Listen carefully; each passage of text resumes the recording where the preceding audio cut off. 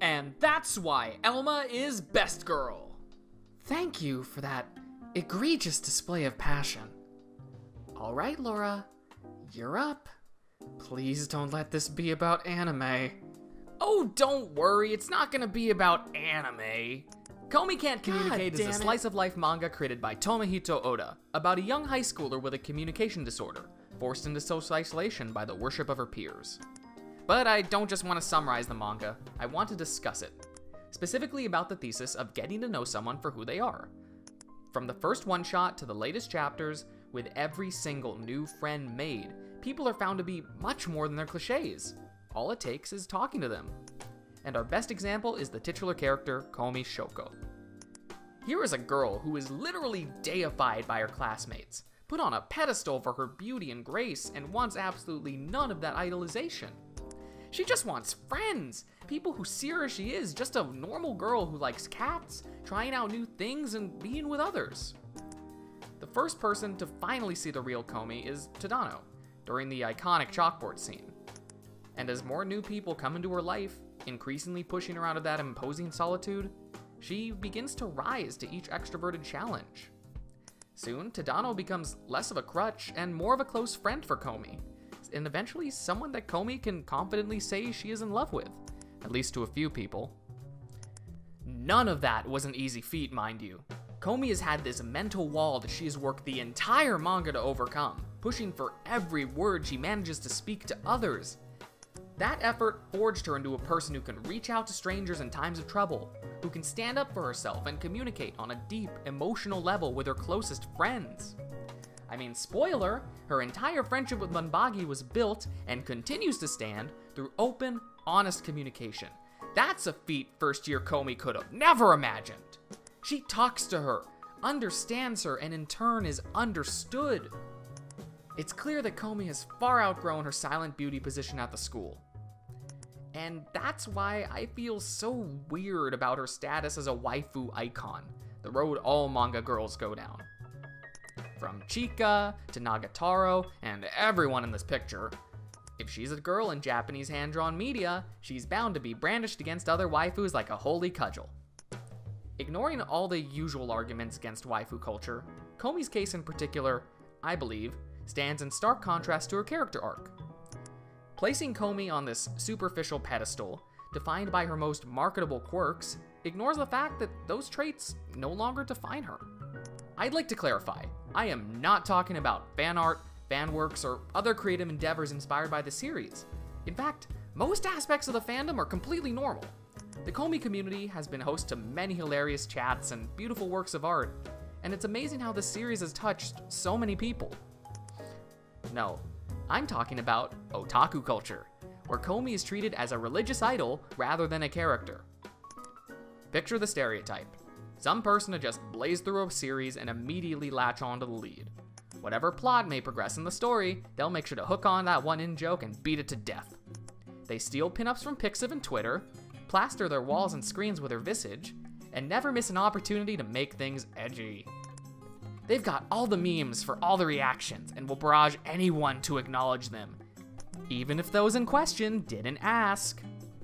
Far be it from anyone to bring up a flaw of their fave, lest a torrent of lols and you just don't get it's replies besiege the critic, although with much less tact than that. Their waifu is treated like a collectible, to be cherished and mounted like a trophy alongside her peers, unchanging and unchallenged. I may just be describing the typical anime fan stereotype here, but it's a stereotype that otaku embrace.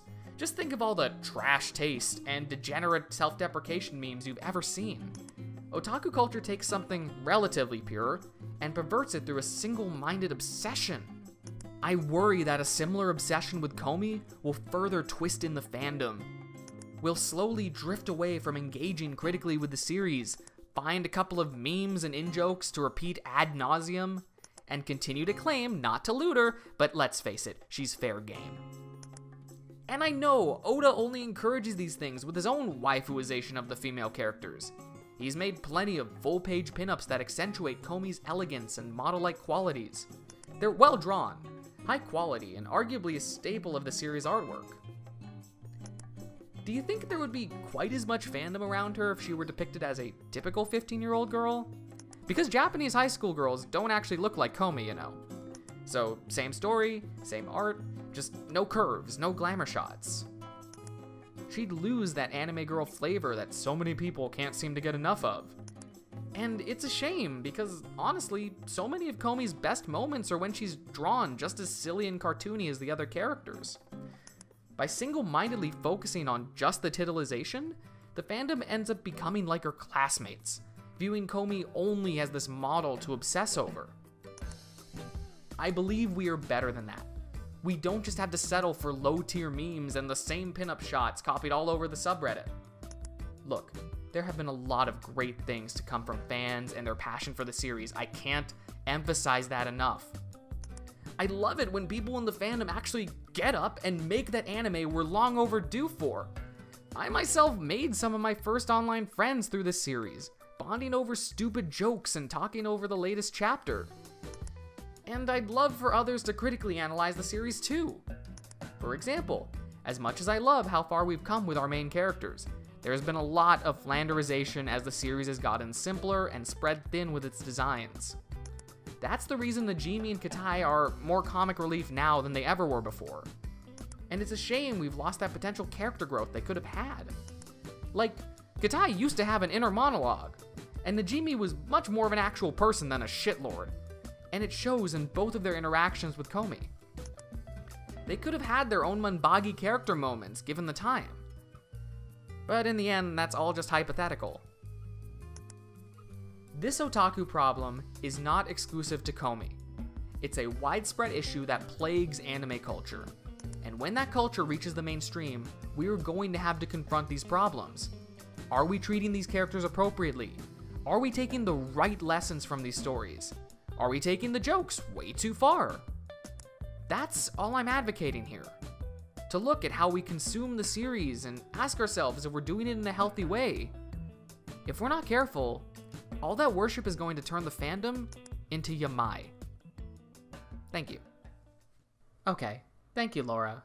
That was an interesting first presentation.